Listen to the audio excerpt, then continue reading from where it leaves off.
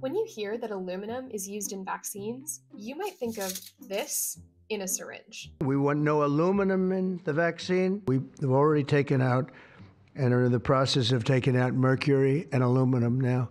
You know what mercury is, you know what aluminum is. Who the hell wants that pumped into a body? But vaccines have included tiny amounts of aluminum since the 1920s, and it's not the same as aluminum foil being included in a vaccine vial. Why is it included? Small amounts of aluminum are used to boost the body's immune response to a vaccine to ensure protection from infection.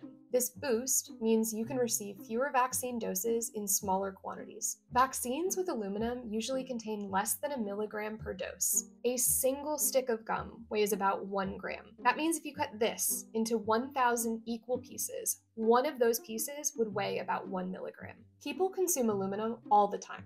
It's one of the most abundant metals in the Earth's crust, and it naturally occurs in soil, air, and water. Food is the main way people consume aluminum. The average adult eats about 7 to 9 milligrams of aluminum each day, according to the CDC. So we know it's safe to include small amounts of aluminum in vaccines for a few reasons. It's practically everywhere, including in your food, and the amount of aluminum you get from a shot doesn't even compare. Every vaccine's safety and efficacy is tested in animal studies and human clinical trials before the FDA licenses it for public use. That includes all vaccines using aluminum. A growing body of research has found aluminum in vaccines doesn't cause aluminum toxicity or other adverse outcomes. Over several decades of use, vaccines containing aluminum have been proven safe. It would be difficult to remove aluminum from vaccines, as Trump and others in his administration have suggested. If it could be done at all, it would take years to develop, test, and license new aluminum-free vaccines. Removing an ingredient means a vaccine would need fresh clinical trials and safety tests,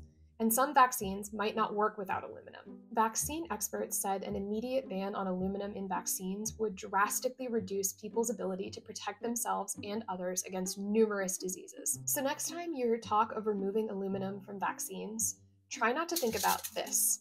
And remember that decades of safety data support using tiny amounts of aluminum in some vaccines to boost the body's immune response. Have any health questions you'd like us to look into? Let us know in the comments.